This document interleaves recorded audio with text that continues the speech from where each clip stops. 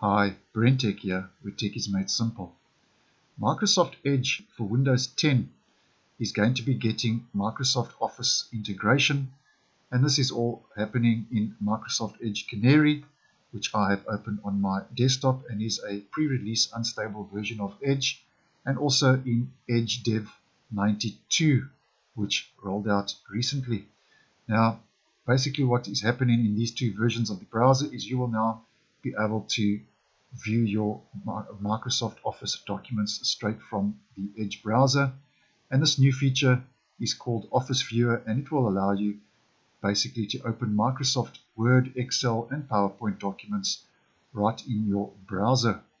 Now, to enable and use Office Viewer, what we need to do, if you are using the Dev channel or Microsoft Edge Canary, is you just head over to the three-dotted menu in the top right, you go down to Settings, and we just go to Downloads. And here you will see a new entry, quickly view Office files on the web using Office Viewer. Enabling this will open Office files, presentations, spreadsheets, documents for viewing within Edge instead of downloading. So you can obviously toggle it on or off, whatever your preference may be.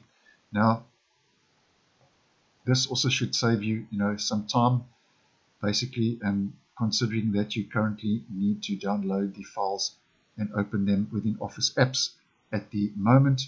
And this can also eliminate the need for Office desktop apps. And obviously, Edge Office Viewer opens your Microsoft Office documents from Office Online. So that's a little new feature that's coming, possibly heading down to a stable version in the not too distant future. You can now quickly view Office files on the web using Microsoft Office Viewer. I hope you found this video useful. Once again, thanks for watching, and I will see you in the next one.